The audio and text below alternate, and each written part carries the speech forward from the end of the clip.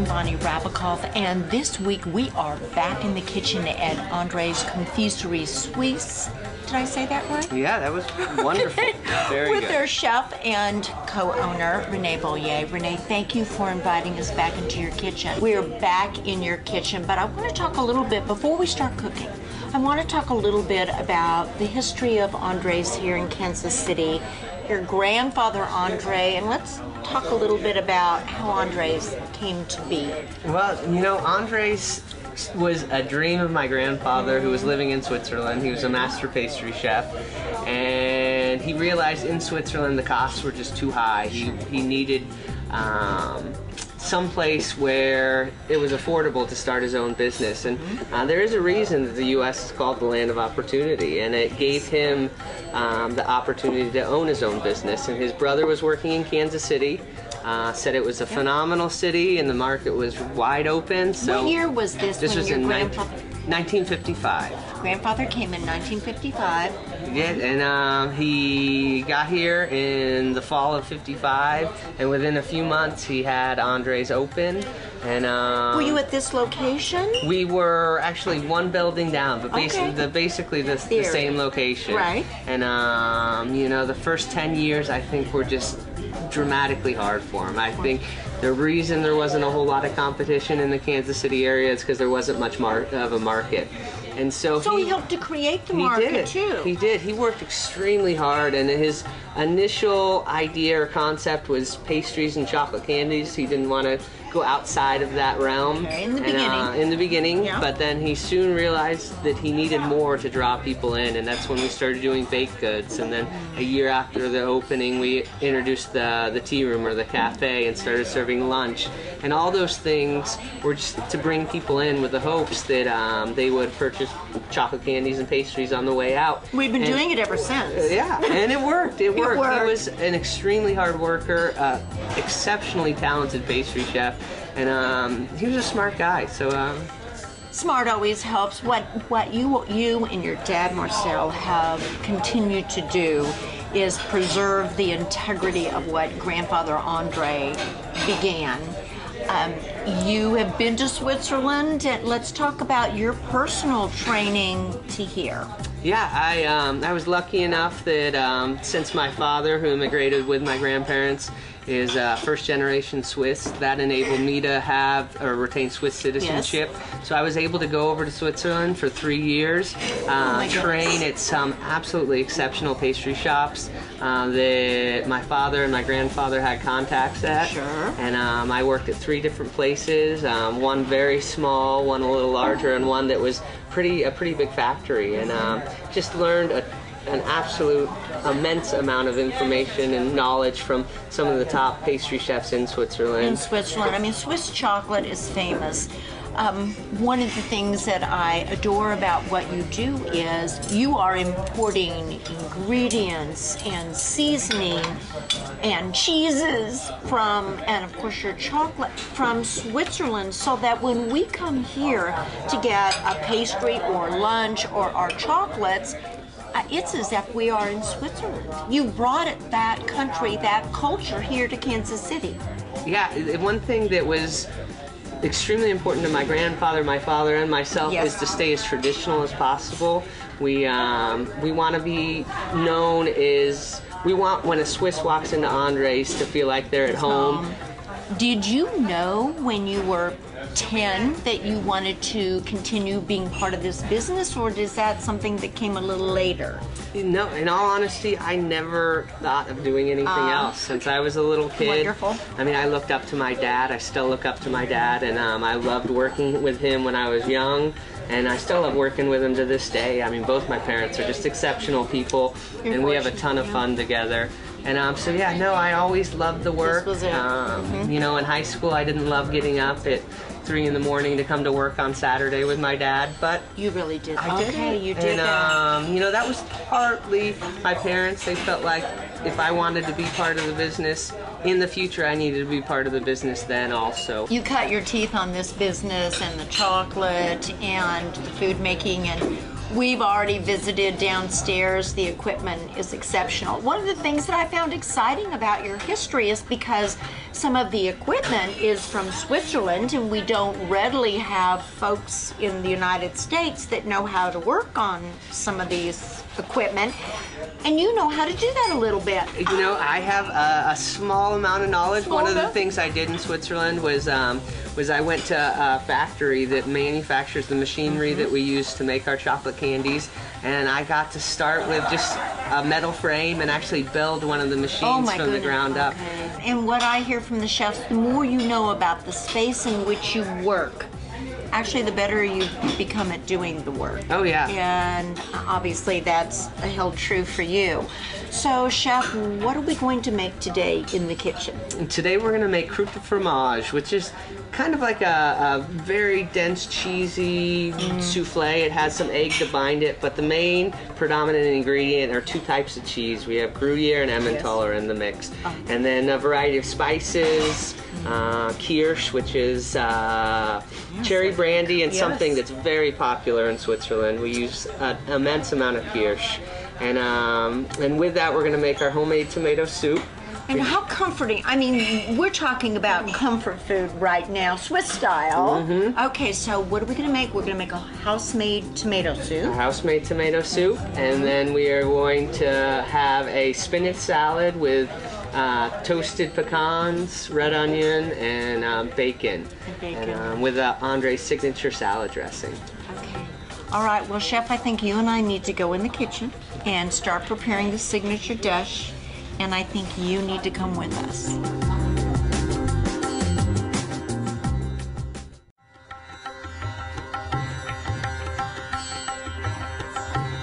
We are in the kitchen at Andre's with their executive chef Renee, and we're going to make the first of 3 for our signature dish, and that is the house-made tomato soup.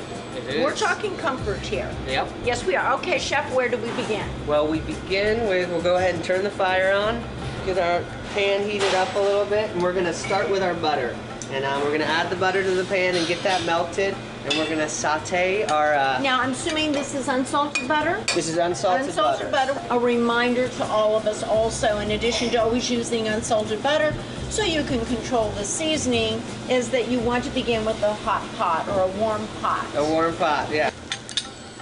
And we'll add our carrots.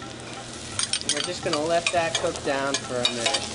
In Switzerland, we use lots and lots of butter, but everyone eats in moderation. And I think that's, I mean, eating the best of what life has to offer is important. Yeah. It's all about moderation, though. Yep. So once those onions a little bit translucent, we'll go ahead and add our garlic. You don't want to add the garlic too early. This is fresh chopped garlic, but you add it too early and it's going to burn on you. It's going to burn, so we're not doing that. And you just some fresh chopped garlic. And, you know, all of our chefs tell us that the order, first of all, you had a mise en place. You had everything prepared, so that makes cooking more fun. You're not rushing to chop something up in time. But the timing at which you introduce the ingredients to the product makes a huge difference in the outcome. It does, it does. You add the garlic too early and you either aren't going to get the onions and the carrots done enough, or your garlic's going to burn. So we don't do that. Okay. And then we're just going to let that go for a minute or so, and then once the garlic really is aromatic, you can really smell that garlic, we're just going to sprinkle the whole thing with a little bit of flour, and that's just going to bind the soup. All right, and this is regular all-purpose flour. All-purpose flour. We'll just get that mixed in. We don't want the flour to start browning or to take color. We're just going to roast it just for a minute with all the vegetables. Get the vegetables nice and covered. Now, something important to remind, this is not chicken broth, and you are not using bouillon. No. You are using stock, and if you don't, I know you make your own stock, but there are plenty of quality chicken stock products that you can get off the shelf. There are. And some of them are even organic. There are. And low sodium, in my opinion, is the way to go. So you're not putting a ton of salt into your dish. You can always salt your dish at the end if it needs a little more a little more flavor. Everything's added. We're going to give it just a little bit of fresh cracked pepper. Not a lot, just a little bit to give it a little flavor. So I notice you're introducing the seasoning towards the end. Towards the end. Well, and it is very possible that we're going to need to add a little bit more. Which is fine. That's kosher salt, but it's easier to add at the end than it is to take away. Yeah, that is always the trouble. So we'll go ahead and give that a quick stir. And then now, the tomatoes that you added, they were peeled and chopped. Peeled and chopped. You could either do that fresh, or you could do that with a high quality canned tomato. Yeah, a high quality canned tomato is going to give you great results. Renee, this has been simmering for about 20 minutes. We're ready to finish it off. What do we need to do? Well, now we are going to puree it. And in my opinion, the easiest way to puree a pot of soup is with an immersion blender. So, and you know, just really, people are sitting there taking hot product and pouring it into a blender, then pouring it back. You don't need to do that. The one thing you do need to remember is that not to lift the blender out of the soup while it's still on, or you'll have a little bath. Yep, you will. And believe me, I've had many of them in my time. Too. So watch out. Yep. So watch out. So we're gonna put that in, and basically we'll just start it going and kind of tilt it a little bit to get all those ingredients down in the blades. And it's gonna take a few minutes to really get it You know what I haven't done, and I just learned from you, I'm usually taking the blender and going round and round. I have never tilted it before, and now, as a result of being in the kitchen with you, I'm going to tilt There we go. We are going to make it just a little bit richer with a small amount of heavy whipping cream. And you know, you don't have to use much, but look at the difference in the result. And it's going to give the soup really nice richness and really balance out the acidity of the tomatoes. And that's what those carrots do. Those carrots are so nice and sweet, and they really help balance the acidity of the tomatoes. And you know, so much about cooking is achieving that balance, and we are doing that here. That is a beautiful soup. So now, do we have to taste it? We have to taste it. And, please remember to do this at home. An important part of cooking is making sure the seasonings are correct. You should never serve anything to your guests or your family you have not tasted. My opinion, it's spot on. We have the soup on. It's finished. It's blended now to the croûte au fromage. Chef, how do we make that happen? Well, we're going to start with cheese. And here at Andre's, that's not just any cheese. This is imported Swiss cheese. We have a blend of Gruyere and Emmentaler. It's the two cheeses that we use pretty much in all our dishes at Andre's. So we have our cheese already grated, broken down and grated. All right, so if we're at home and we bought a wedge of cheese, someone once told me that before you grate it, if you stick it in the freezer for about 10-ish minutes, it grates easier. Oh, yeah. Would you recommend that? I would. The worst thing you could ever do is try to grate warm cheese. Okay, we won't It's soft, it's oily, it's a mess. So yeah, the colder the cheese is, the easier you're going to have, the easier time you'll have. All right, now to that cheese mixture, we will add what? We are going to add our seasonings and our egg and our cream that will bind everything together and give the cheese some oomph and some flavor. Yes. So what we have is 3 eggs. Yes. We have cream. We have Kirsch, the cherry brandy that in Switzerland we use in lots of different dishes. Wonderful aroma. Fresh cracked pepper and salt. Yes. That is white wine, a dry white wine. Like a Sauvignon Blanc or something like that? Okay. Perfect. And that is maji, so it is similar to soy sauce. It again is something made in Switzerland. It's a wheat product. But it has a very similar taste to soy sauce. Okay. And so we're going to go ahead and start dumping all these ingredients, just go together. And thank you for including all of these Swiss products and ingredients to preserve the culture of Switzerland for us in Kansas City. Yep, we try to use as many ingredients as we possibly can that are used in Switzerland. And like I said, we try to stay as traditional as possible, and part of those traditions are held up in the ingredients that we use. So we'll just go ahead and get that mixed up a little bit, just so when we add it to the cheese, we don't have to over-mix the cheese, so the ingredients are evenly dispersed through it. So once that's mixed together, we'll take our whip out. And you know, I know sometimes people take and throw the ingredients right onto the cheese, and then you're fighting to get that even mixture. You reminded us to do it before the cheese. Exactly. So I'm going to go ahead and put a glove on, because I'm going to use my hands to mix this up. And basically I'll just drizzle this egg mixture over the cheese. And you what know, we're our hands are the best tool in the They kitchen. are. You know, They are. came first before the whisk. So we'll go ahead, and you're looking at the cheese should be nice and moist when you're done, but it shouldn't be sloppy. It shouldn't be wet. And so now we have Andre's French bread. So about any French bread will do. And we're gonna go ahead and top each slice of French bread. And you are very generous when you do this. Oh yeah, you need enough. And what's real important with croûte de fromage, and anyone who's made it before will learn very quickly, is that they want to make sure that all the edges are covered. If you leave the edges exposed of the bread, then you're going to end up, the bread that's not covered in cheese will burn. You know, and an important piece also then is that every bite has a generous portion of cheese on it. I mean, it serves multi-purposes for you to build it this way. It does. It does. So we'll get all... And we're going to put this in a salamander, but for those of us who don't have commercial kitchen and may not have a salamander, would you put this under the broiler? Under the broiler, yep, just on a medium-high heat. So typically we let these refrigerate for 20 to 30 minutes. What that does is it helps the ingredients kind of infuse into that cheese. It's gonna flow a little bit less when you do that. We have done soup. We've got the croûte au fromage in the salamander. And now for the salad to get ready for plating. How are we going to put that together? Well, this is really straightforward. Basically, we sliced a red onion nice and thin, toasted some pecans, and then fried some small bacon pieces. Yum. We're gonna put all those into a bowl. And what's gonna make this salad is all the ingredients, but the key is Andre's salad dressing. I'll bet. It's our signature salad dressing, and it's something we sell lots of, and I feel like people really enjoy. And so we're just going to drizzle a little bit of that in there, and all those flavors. So you put the salad dressing in before you add your spinach? We're going to. I'm going to mix that all together so that it's all those flavors kind of mixed together and blend together, and then we're going to put the spinach on top of that.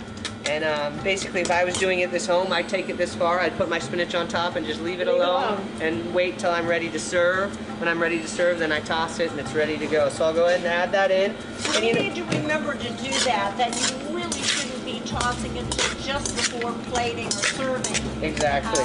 And you wanna err on the side of caution when adding the salad dressing. You don't want to over dress your salad.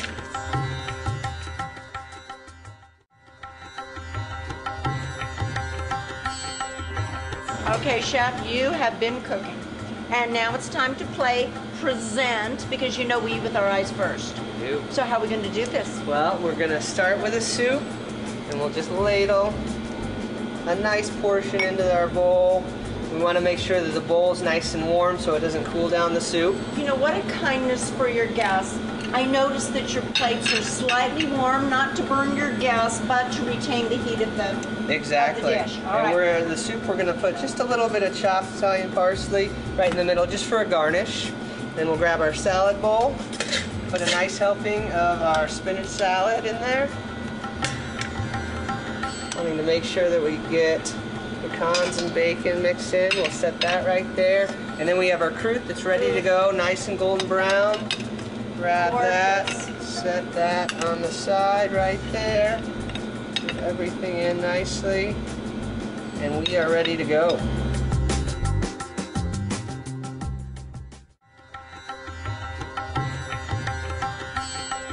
Hello, I'm Bonnie Rabikoff, and we have been back in the kitchen at Andre's making another signature dish. To taste this creation, we have founder and CEO Danny O'Neill of the Roastery Coffee. Danny, thank you for taking time out of your very busy schedule it's great to be to here. perform this task. It's great to be here. I'm sacrificing myself like this any day of the week. Okay, Danny, chef, what have we prepared? Well, today we have croûte au fromage, which is a mixture of Swiss cheeses, different spices and eggs, kind of like a cheese souffle on our own French bread. And then we have, to go with it, a homemade tomato soup and spinach salad with red onions, bacon, and pecans in it. Chef, thank you. I know you'll be back around with the dessert cart, but we need to do first things first. Bon appetit. Enjoy. Thank you. Okay, you have to taste first. Okay, do the soup. And, you know, house-made. Oh, wow. Well, number one, it smells delicious. You know, there's no substitute for homemade, house-made. Homemade. Everything they do makes a difference. And from scratch, and you know they are utterly devoted to their Swiss heritage. So the ingredients is imported from Switzerland just to maintain that culture for Kansas City. This is sort of like the French version of Confiserie. Oh, yeah.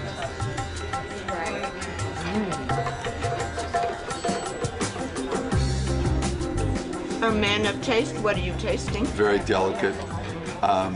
Creamy, smooth, buttery, soft. Incredibly delicious. Really delicious. Awesome. And they really, obviously, they complement each other. I'm sure it was designed that way, but... So look, it's comfort food. Yeah. You know, the old tomato soup and toasted cheese sandwich kicked up several notches in the Swiss version. Now, I'm going to dig into the salad because there's bacon in here, and we have determined that bacon is a food group. You may not have seen that on a nutritional chart, but it is.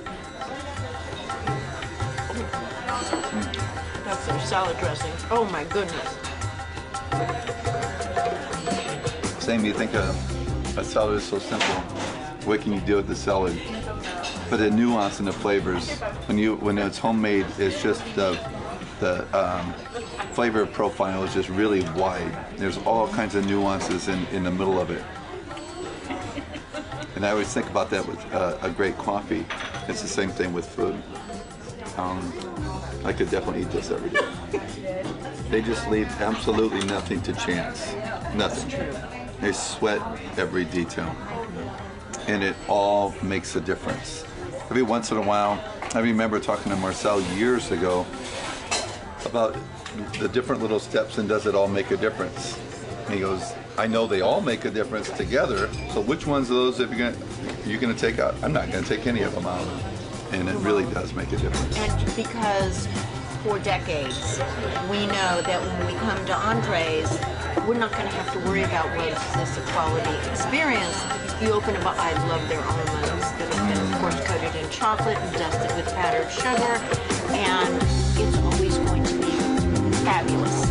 That consistency, and you know from coffee, so let's talk about the roastery. I understand that entrees was one of your first. One of our very first, and you know, we had our sights set on them, and we thought, oh my gosh, I don't want to tell Marcel this, but I thought, I want them so badly, I would almost give them the coffee if they would use it. And that's how his opinion, it counts for so much. So once Marcel used our coffee, a whole bunch of other folks jumped in line right away. They and you were pioneers, yes. Because everybody knows how picky Marcel is. In a great way, he's very, as you know, very kind, very diplomatic, very elegant, but incredibly picky. And it was just awesome. We did 17 different shots of espresso, Marcel and I, in January of 1994. Oh my goodness. And I tell people that 20 years. That was the first and only time I've really ever OD'd on coffee. Oh my God. Takes a lot for you, I know. Oh my gosh, but it was, can you imagine? I mean, Marcel sitting down and doing because he wanted just the right blend. Absolutely, yeah. And it's wonderful that the two of you have this history and you've been a part of each other's professional lives. Yeah. I just have absolute immense respect for Marcel. Danny, coming from you, I said earlier, a man of taste. I mean, that's what you're about too. In coffee, you've made signature blends for many of the very best restaurants in Kansas City. You're on the shelf in the better grocery stores, and I want to thank you also for spending the time and care that you have taken to deliver consistently fabulous products to us. Well, so I think we should take a few more bites, but I want you to make sure to save room for the dessert cart. Okay, Danny, we finished lunch. You made all gone. I'm proud. But what would lunch be without dessert? Especially at entrees. Especially at entrees. So, Chef, I've come here and skipped lunch and just had the dessert. We won't tell you. No. Okay, Chef, what do we have to select from? Ooh. Well, Oh, today my we have a word. variety of signature entrees, desserts. Yes. This is a dobosh, which is 7 layers of yellow cake with our signature ganache, some chocolate inside. This is a lemon tartlet, so our homemade lemon curd with lemon buttercream and a sugar dough shell. Our Matterhorn, which is our biggest seller, which is chocolate buttercream, chocolate cake with chocolate fauna on top. Mocha roulade, which is an almond roulade with mocha buttercream. Yes. Another one of our most popular Yes. pastries, which is the Napoleon, which is 3 layers of puff pastry and vanilla flavored whipped cream in the middle. And then our Luxembourgeois or French macaroons, as they're known in the U.S. We have a strawberry, a chocolate, and a vanilla with a little bit of whipped cream to go along with those. You know, it's of course art and delicious, both. Danny, you need to select first. I know it's a tough decision. You can do this though. I'll do the, is it 7 layer? Yeah, the dobosh. Dobosh. I think I'm going to do the Matterhorn Matterhorn, because I'm a perfect. chocolate girl too. There you go. Okay. Enjoy. Thank you, Thank you, Rick. chef. Okay. Dig in. You get to take the very first bite. Have you had this one before? I have. Oh, well, and I then- usually go with this one here. So something different. Something different. I want to find a little cookie. Oh my. Oh, Smooth. Very chocolatey. Delicious. mine is like the finest chocolate. Well, a chocolate lover could be happy with either of these. See, yeah, kind of the perfect combination of light and dark. Oh, this is so good. All right, now, and this is one of the things I love about Kansas City, is how the foodies do collaborations. Your love and devotion to fabulous tasting things has gone to a collaboration between coffee and chocolate. And tell us about what you're doing. And this is a relatively new. Yeah, we naturally, it's Renee's idea that came up with light and dark chocolate bar. Super high end, with incorporating our Gotham espresso inside of it. I love this. But this See, is awesome. ooh. All right, no, I have not tasted this. I'm gonna have an addiction before I leave here. I'm a dark chocolate fan, but in this case, I like them equally well. Just depends on what mood I'm in. This is the best combination of chocolate and This is coffee awesome. I've ever tasted. No, I've heard this that is the said. best combination of chocolate and coffee I've ever tasted. I've heard that said a number of times. And I will tell you why. It's because of what you did to the coffee. Oh, that's amazing. Is that incredible? Yes. I have a new addiction. Thank you. Well, thank you not only for this, but for all you've done for our city. You have always been there for the community. Whenever a not-for-profit or an organization has been out there trying to raise money, whatever the good cause is, you've had a presence and you've made a contribution. Well, we've had a lot of great examples that simply try to follow what others have done, and folks like Barnett and Henry and Marcel, we've just had great, wonderful examples in front of us. So, Well, thank you But for you are part. continuing that tradition here in bet. Kansas City. And thank you for all the wonderful coffee and for taking time to be our celebrity taster. It's my pleasure. Thanks for asking me. Bonnie. Thank you. Appreciate it.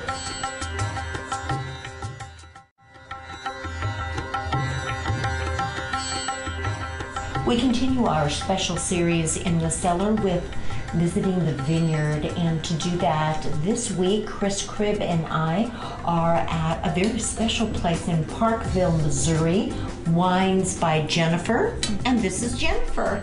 Hi, Jennifer. This is utterly charming. This house is over 100 years old.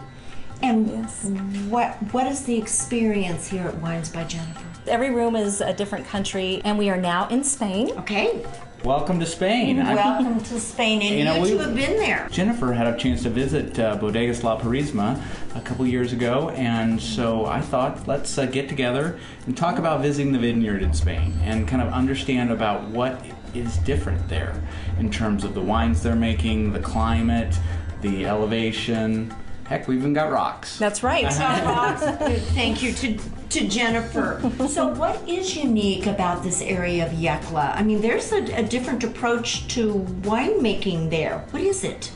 Well, I'm first going to give you the map and say, Okay. look, you look at the map and you go, in Spain, you're on the southern side of Spain, and you're a little bit to the south, and a little bit towards the coast. The state is Murcia, and this area is kind of a high plateau. That's right. It's just, you know, it's not crazy rocky area, but it's higher in elevation than the number of the other areas around.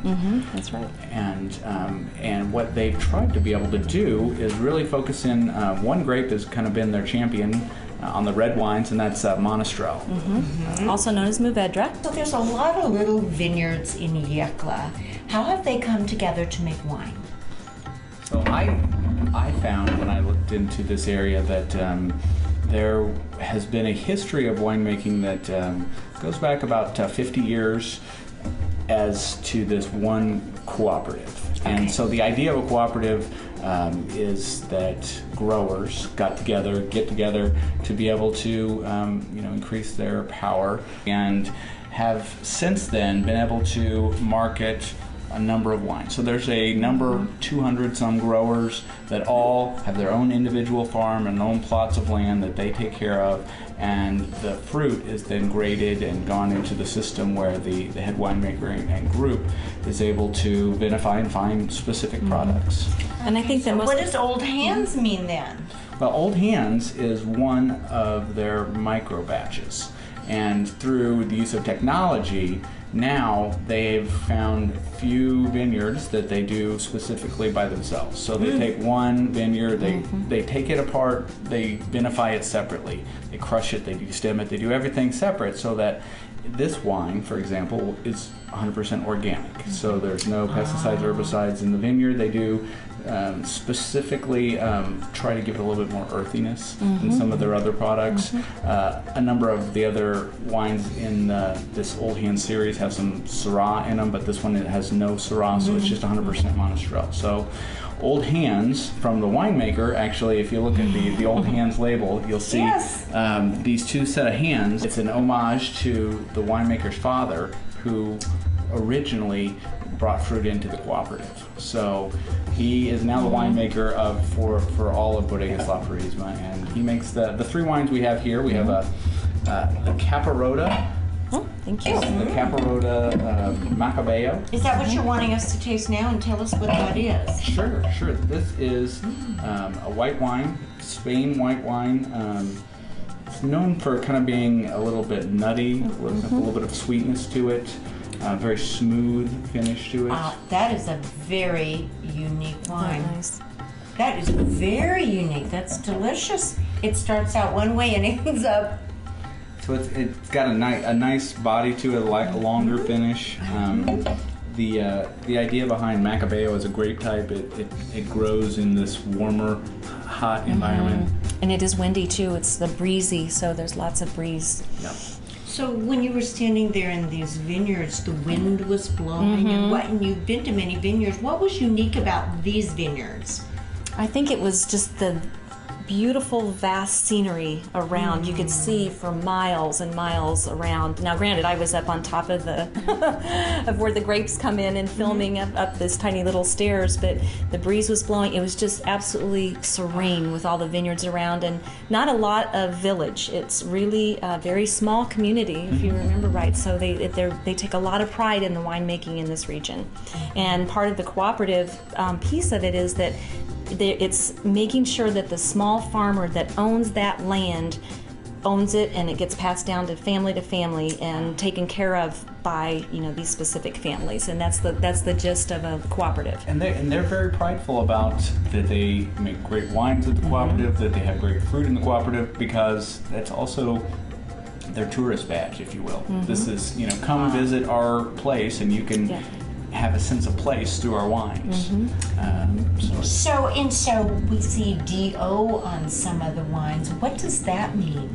Well, the DO is a way in Spain that they tell what region, how you separate the regions, and each of the regions and subregions have their own rules and quality levels and ideas that you can be able Sort of to. like a stamp of approval, a good housekeeping Yes, stamp it really of is, approval and not online. every area is given that. You have to earn it, and you are granted it through a process.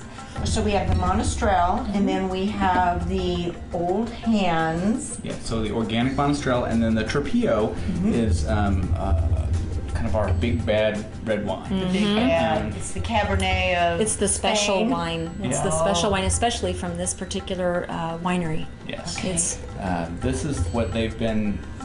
This is the best of the best batches that they get. Wow. It's made from Monastrell, and the vineyards that it comes from are what we call ungrafted vineyards. So they Really a pure.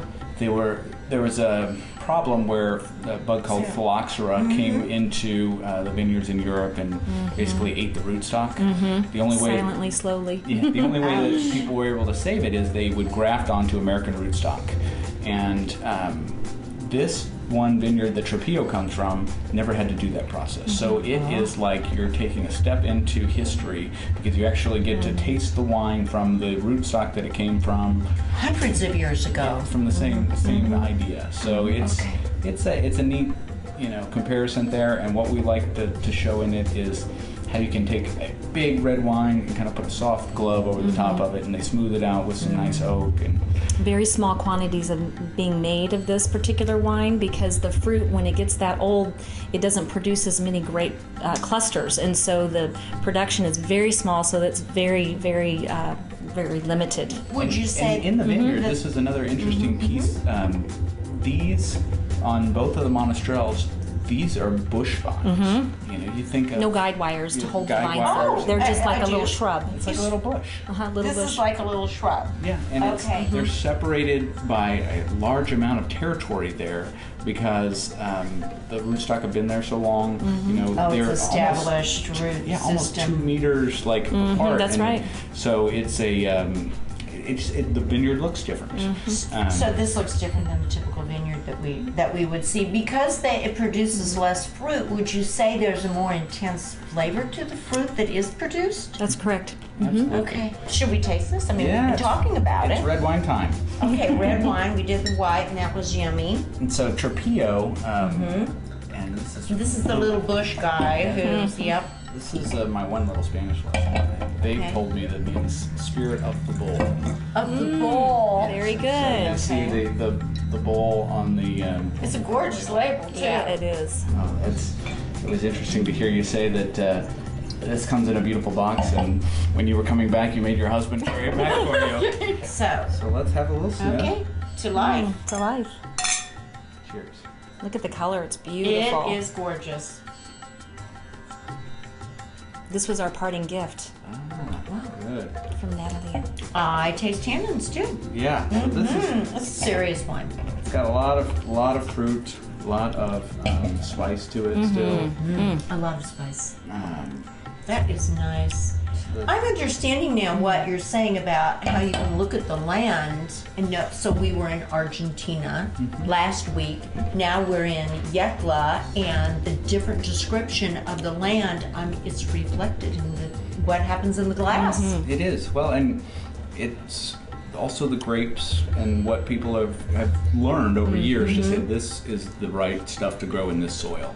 People have been trying to do as much as possible to get the expression of the fruit in everything. That's And that's the being a shepherd of what you're able to do. That's what this winery, the winemaker here, Pedro, is looking to do. Is just I've got all this grapefruit from the cooperative, from the growers, from even his father's vineyards, and all he's really trying to do is to show that with minimal wine techniques. I mean, there's Preserve the integrity. And it's different every year too, which I think is really important with these small producers, is that they let whatever the vintage is shine through. And they don't try to manipulate. They want, they let it shine. If it's a So also consistent in terms of the winemaking practices, but also being respectful of this year the grape tastes one way, next year. Exactly.